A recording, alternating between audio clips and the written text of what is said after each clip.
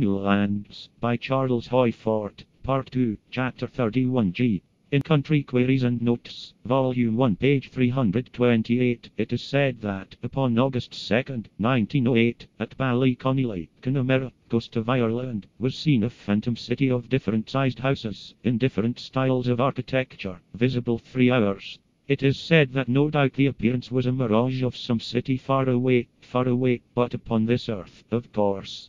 This apparition is not of the type that we consider so especially of our own data. The so-called mirages that so especially are interesting to us not in themselves, but in that they belong to the one order of phenomena or evidence that unifies so many fields of our data. That is, repetitions in the local sky, signifying the fixed position of something relatively to a small part of this Earth's surface. We cannot think that mirages, terrestrial or extraterrestrial, could so repeat.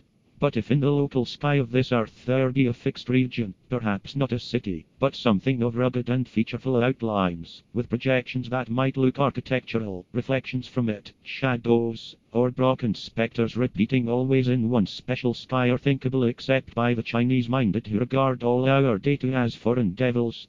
The writer in Country Queries and Notes says, circumstantial accounts have been published of the city of Bristol being distinctly recognized in a mirage seen occasionally in North America. If we shall accept that anywhere in North America repeated representations of the same city or city-like scene have appeared in the same local sky, I prefer, myself, a foreign devil of thought, and its significance, whether hellish or not, that this earth is stationary, to such a domestic vagrant of a thought as the idea that mirage could so pick out the city of Bristol, or any other city, over, and also invariably pick out for its screen the same local sky, thousands of miles, or 5 miles away.